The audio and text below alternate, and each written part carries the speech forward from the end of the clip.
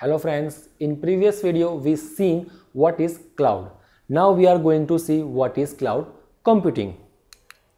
If you are unsure about what is cloud computing is, you are probably 95% of people who are already using cloud services like online banking, social network but never realize it.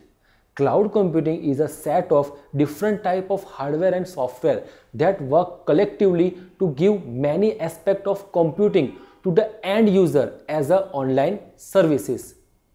Cloud computing is not a fad.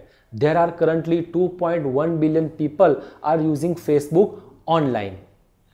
Cloud computing offers a platform independency. For that, you no need to install your software locally on the PC. You just need mobile, tablet and internet connectivity to check your software or install your software directly from the cloud. In the next video, we are going to see history of cloud computing.